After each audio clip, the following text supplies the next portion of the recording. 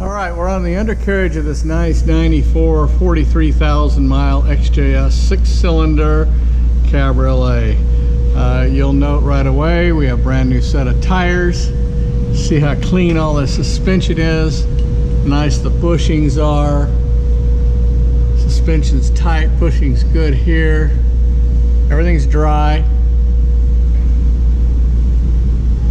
Came from a rust-free area of the country. So rust is not an issue. Look at this, the rear main seal is dry. Everything's dry. Unusual, almost an oxymoron for a Jaguar. Clean floorboards. Somewhere along the line, and I talked to the shop and I was unclear what they did, but this rear end was dropped and items replaced. I'll try to get some good light for you. See, all these components are brand new up in here.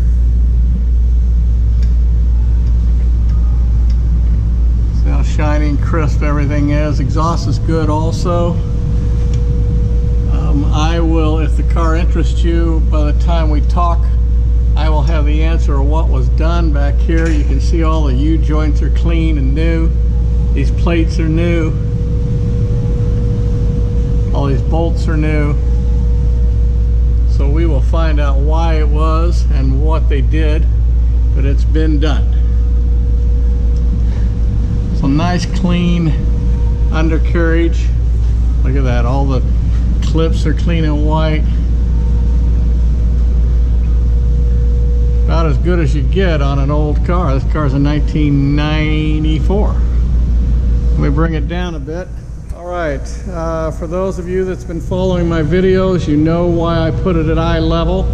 The reason is because for years and years I would buy cars and then put them on the trailer and see items that I had not seen when the car was down on the ground. You learn quickly that you need to put the car at eye level, and you'll see mars and scratches and dings and dents that you didn't see when the car was on the ground. So with that in mind, let's start. About 98% of the XJSs that I get through here, which I do a lot of them, this corner is scuffed and scratched. This one is clean except here. Pretty easy fix, $150, $200, we could have this sprayed. I chose to leave it because it's original. The reason this corner is always scuffed on these XJSs is in your cockpit, this corner is a hard corner to see, kind of a blind spot. So almost all of them are damaged on this corner. Not bad compared to what I see. These spoilers are low. They always get broken. These are cracked. This one's not. Clean across here. This corner is clean, of course, but this corner is not a blind spot. The nose of the car is clean. Seal beams are clean and not damaged. Pretty color. Flamenco red, I think. I'll have to check with Jaguar, see what color this is. No door dings down the side. Look how straight the sides are. Perfect. Look at that reflection of that MGB GT in there.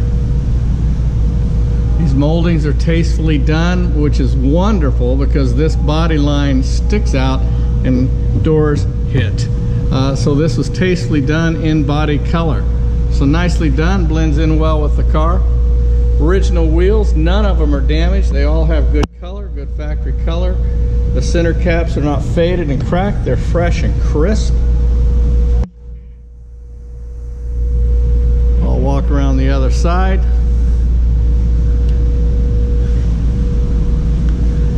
And you'll note how clean, well, first of all, the wheel. Center cap's nice again. They look new. Maybe they've been, oh, here was something I noticed. This gentleman has spent the money and put shields on the back side of these wheels to prevent the brake dust from building up on these wheels. And let me tell you, these wheels are a booger to keep clean. So he's, again, tastefully done. Did the brake dust shields on all four corners so the wheels stay looking that nice. No wheel damage, no curb damage. Little scuffing here on the bumper. Fenders are nice. And once again, the sides are straight. Body moldings are nice.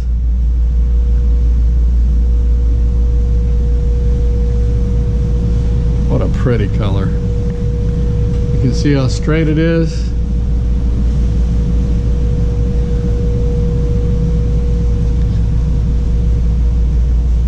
Nice wheels.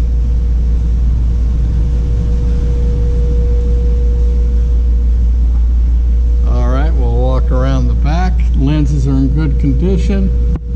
Bumpers in good condition. And back to the side, and you can see once again, I'll give you a side look at the reflection of those TR6s in that paint.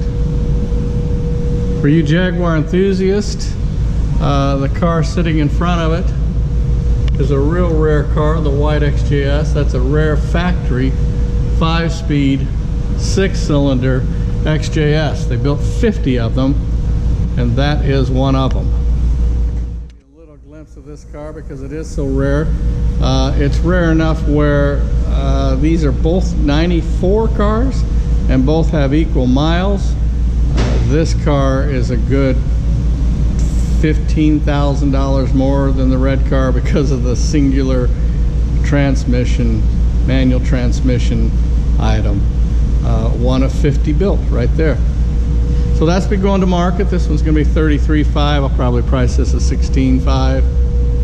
I'll get the car down and show you the car on the... All right, we're going to look at the top side of this 94 XJS convertible with 47,000 miles. Absolutely beautiful red paint. Again, I need to check with Jaguar. I think it's called Flamenco Red. I'd have to check the color code. Doesn't matter what it's called pretty. It's called beautiful. Just look how straight and beautiful this car is. Absolutely stunning car for the age. Straight, clean, crisp, no accident history. VIN numbers on all the quarter panels, fenders, doors. Showed on the underside, it's dry. It's had some nice maintenance. It's got a brand new top. This is a downside. Not the new top's a downside, it's a good side. Has a brand new top, but when they put the top on, they did not put the loops for the boot. These have loops. So it has a boot, but they did not put the loops in here. Nice top, nice black canvas top. Everything works properly. Beautiful interior. Look at how crisp the leather is. All the wood. There's no cracking anywhere. There's no warping on the dash. No cracks in the center console. Original radio. Has a CD player in the trunk. Of course, the back seats always look brand new. Sun visors are crisp. All the gaps are good because the car has never been in trouble. Pretty color that I should be taking outside in the sunshine so you can see how brilliant it is. But I'm not going to. This is what you get. Beautiful, beautiful XJS. Drives as nice as it looks.